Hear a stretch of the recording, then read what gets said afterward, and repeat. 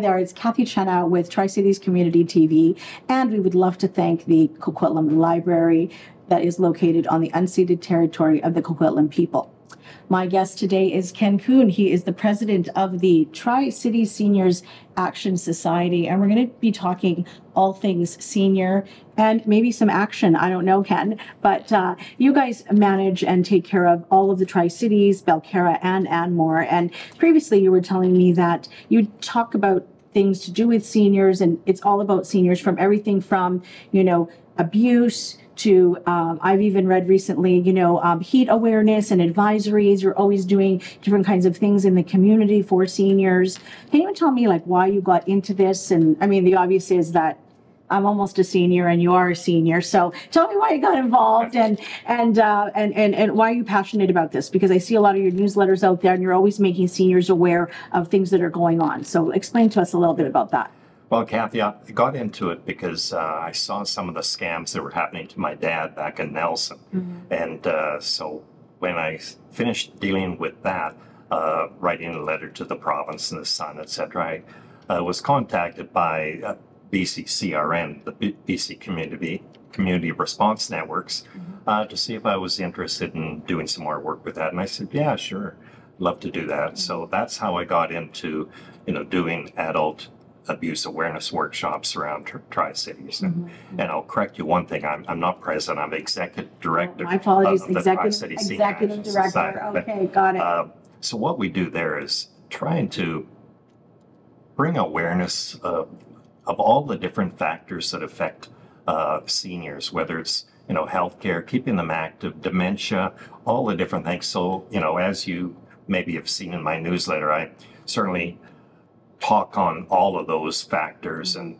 trying to, you know, even in the last one, I put, you know, things to do in the Tri-Cities, whether it's the free tree walks at Riverview or Como Lake, the Coquitlam ones, or going out to the free outdoor concerts. It's, you know, the Sunday concerts. That's right. Trying to get people out and involved because, as you know, during COVID, it was really isolating and, you know, people stuck to themselves. So, and people are, it was very lonely, wasn't it? It was very lonely for seniors. So we have to fight that loneliness and isolation, get them out and involved, and keep them younger and healthier. And one of the things that we are unaware is, like, in the Tri-Cities, there are 38% of the people who are over 50, and that's like 40,000 people.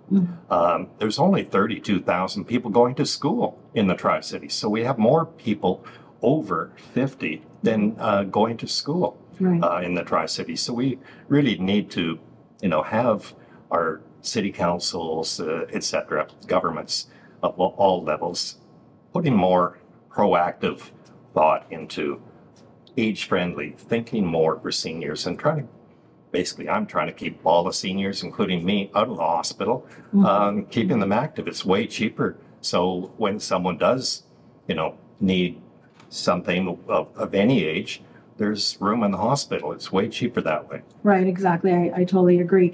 What would you say is some of the history of your organization? Like, when did you get started? Was it right after your father passed away, would you say? And, you know, what's been the reception in the community about you doing something like this? Because, you know you belong to various groups. I belong to the I Heart Port Moody group, and I know that it's quite active when you're posting things in there about things that are going on around town. So tell me a little bit about that. Well, the Tri-Cities Senior Planning Network started in 2012.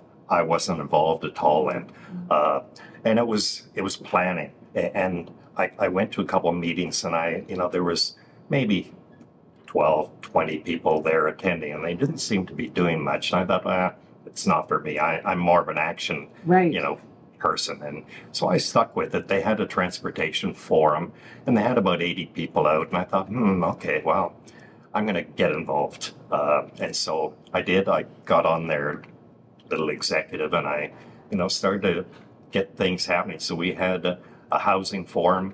Isabel McKenzie came and spoke and had about 250 people there. You know, so it started to grow. And so we put on numerous forums in, each year, whether it's age-friendly stuff or, health and wellness stuff. You know, trying to get the people out there. Right, right. And tell me about, we talked earlier about grants and things like that. What kind of grants are seniors applying for? What do they need? Well, you know, I've been very lucky with the New Horizons for Seniors program. And we mentioned Ron McKinnon earlier.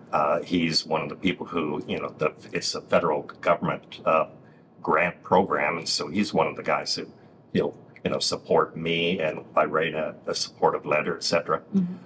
So with our grants, you know, some of the projects we've been trying to do is, you know, get information out to seniors, put on different events. One of them is to plan their advanced care planning, trying to get that information to people. And it's called a green sleeve. It's like a bank book sort of thing that actually goes on, you know, magnetic, goes on the fridge and has all the things in there to do with wills or how you would like to be treated if you can't speak for yourself. Right. So we had a program that would, you know, push that sort of thing. And other ones have been adult abuse information that we've been doing. We are currently, our last New Horizons grant is trying to find people who are in high rises, who are maybe up on the 17th floor and of any age, whether they're handicapped or on oxygen or whatever they are. Right.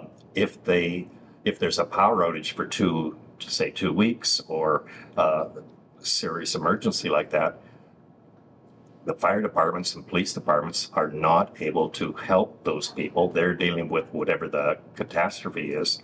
So if we can identify some of these people who maybe are on dialysis or on oxygen and need to get out every day, that will help, you know, the fire departments, etc., to at least triage those people, right, to get them right, up first. Exactly. Are you seeing an uptick in sort of the abuse or the scams out there? And do people reach out to you? Like, do they say, hey, I'm not sure about this? Like, what kind of phone calls do you sort of field from seniors on a day-to-day basis? I get way too many phone calls, way too many emails of people who are in distress. They're being abused. Even the newsletter I just put out a couple days ago, a couple people who received that sent me a long email back and saying, oh, I'm being abused by my brother or whoever it is. And, you know, so all I'm doing is with my our organization is trying to bring awareness. We don't try to solve the problem. There are organizations like Seniors First BC that do that. And so I basically put them onto those organizations right. who have trained people, and you know they basically work 24 hours a day. They're in 100 different languages, so they are people who could help. Right. So you facilitate the problem. Yeah. You don't solve the problem, and then you recommend where they can go to help solve their problem. But our seniors, like, have you heard of some horrible stories out there that people are taking thousands of dollars from seniors, and do you know some stories of some seniors that have been scammed? And hopefully by reading a newsletter or something of yours that you can stop them in that moment. I know, like, my parents are seniors, and my mom, phoned me the other day and said, your phone's not working. What's going on? I said, what are you talking about? And she had gotten a text message from a different phone number that my phone wasn't working. And she knows we have a password protected. If we say the password, then that's what we have to use in order to protect her. And she just turned 70 this year. So are you giving seniors like these kinds of tools that they also can use, in the community if something should happen? Interesting that you bring up the example of you and your mother. Unfortunately, most of the abuses that I've seen over the last 10 years, especially since COVID, have been brothers or sisters taking advantage of their moms and dads, It's true. moving into their own place.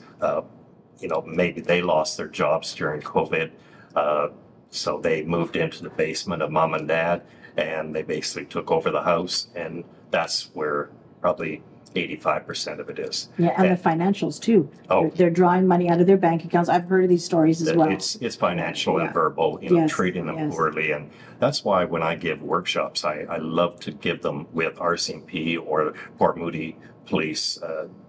So we work as a team. giving the presentation. And, they need to understand that we're not there to try and put their son or daughter in jail. We're there to help stop the abuse. And advocate for them, really, at the end of the day. What kind of workshops have you done in the past, and how many seniors do you think that you've affected and helped out during the years that you've been involved? Over the last couple months, I have probably been doing 2 workshops every week. And my areas can be Burnaby, New West, Maple Ridge, Tri-Cities. So I'm busy, doing an hour and a half workshops, maybe for Burnaby Neighborhood House or, all sorts of different organizations.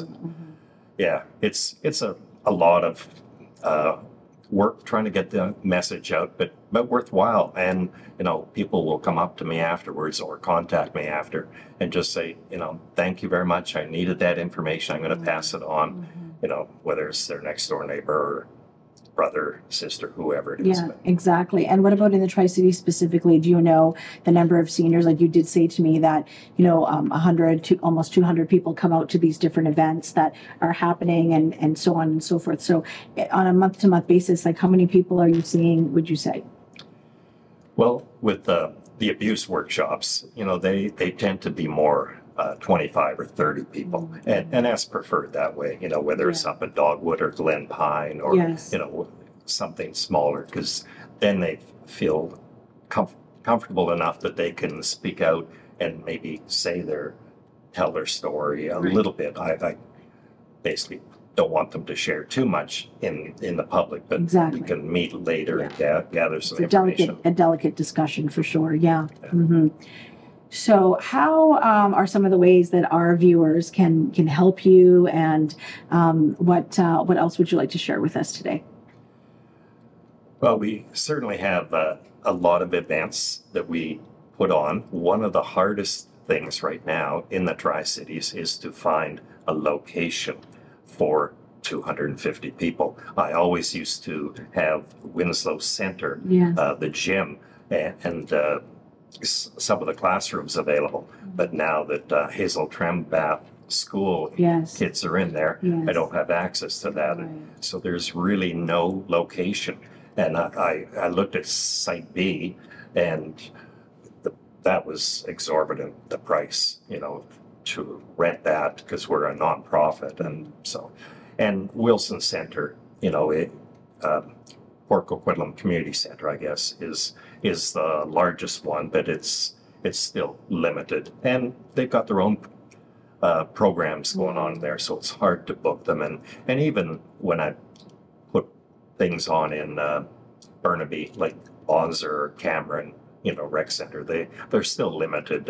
And the people in the Tri-Cities are really seniors, really conscious of traveling.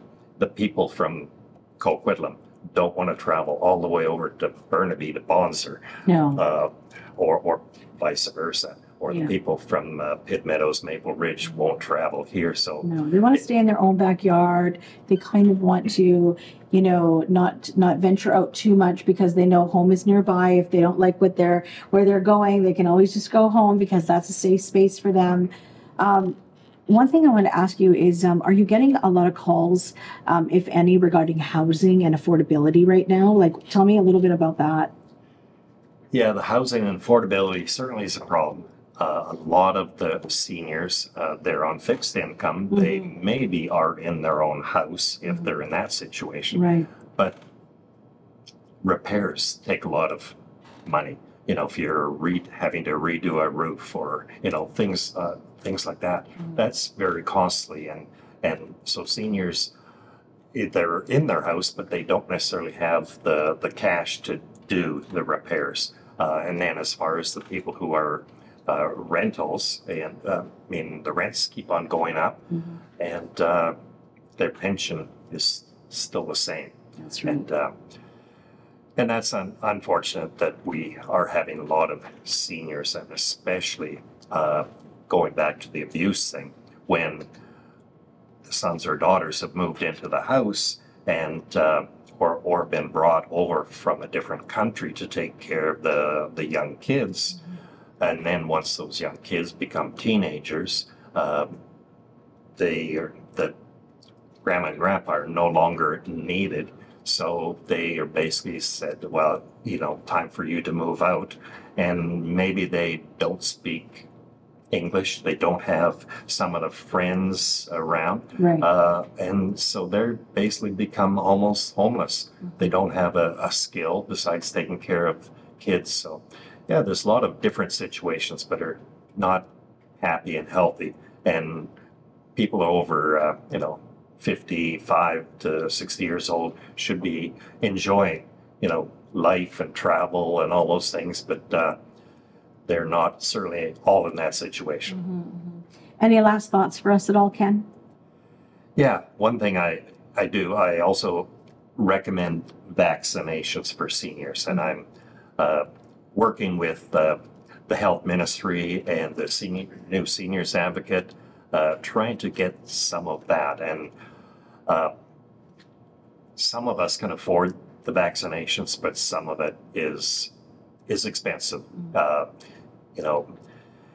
And I know the new seniors advocate is trying to get the shingles paid for, but a lot of us have already had the shingles vaccination, and you don't die from shingles. It's painful, but people get into hospital with influenza that becomes pneumonia, and they do die from that. From influenza, there's probably 5,000 people across Canada that die every year from influenza and pneumonia related. So just recommend that people go get vaccinated if that's what you believe and for your health, and stay healthy. So Ken, recently I heard that you put on a World Fest.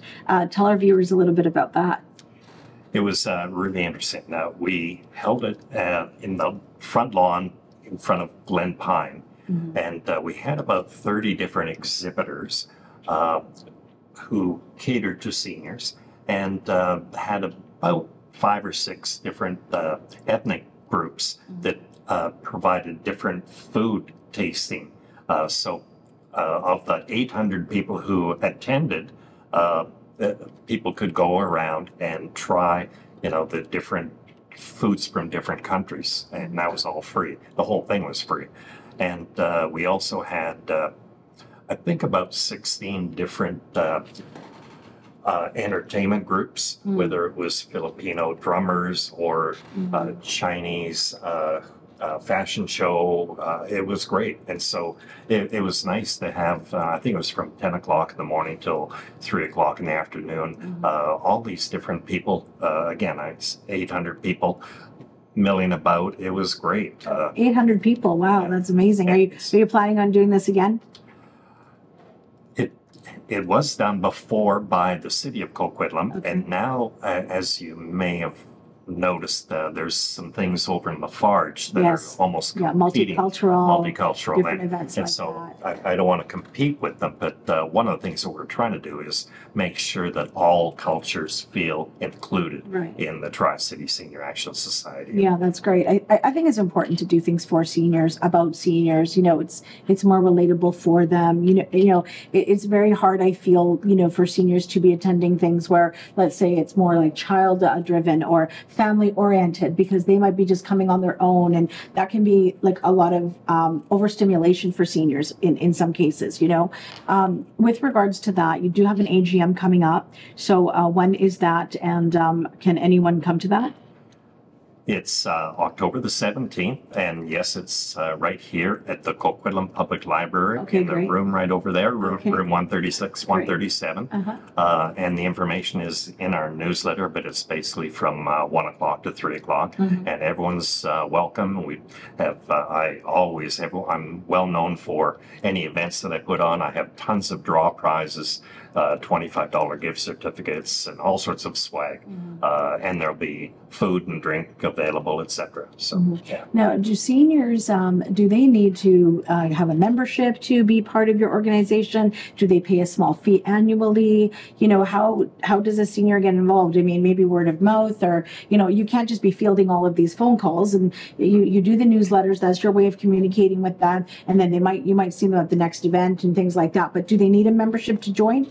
So they can come out, and we encourage them to take out a $10 yearly membership. Right. Okay. And so when I talk about that, I say, well, you know, like you could come to an Elvis movie or the Death on the Nile movie or the Barbie movie. They're all free, and you get a pop and a popcorn. You've got your $10 back already. Oh, for sure. Easily. Yeah. And all the events, you know, that I put on with the draw prizes and the food and whatever, you recoup your $10. And it's just, and some people say, well, it should be more because then there's more of a commitment. But I don't want it to be any more than that. And what is your, what's the age? What's your threshold? Is it 50 and older, or 55, or how does that work? The threshold probably starts around 30, 35 because they're caretakers of seniors. Okay. And I encourage them both to come out. That's nice. So the information that we share on, whether it's dementia or whatever it is, it's important for all of them, you know. So I encourage, certainly, there's no, you know, we don't check your age as you come in the door. It's well, everyone's welcome. Oh, that's great. Well, I'll be taking on my membership. Hi, everyone. It's Kathy Chenna here with Tri-Cities Community TV. You are listening to Ken Kuhn, the Executive Director of the Tri-Cities Seniors Action Society, where they educate, inform, and mobilize seniors. Now, you heard Ken speaking earlier. He is looking for a space to hold his events. If that is something that you have, please reach out to him through his Facebook page. That's Ken Kuhn, Kuhn. I'm Kathy Chenna. Until next time, thanks for watching.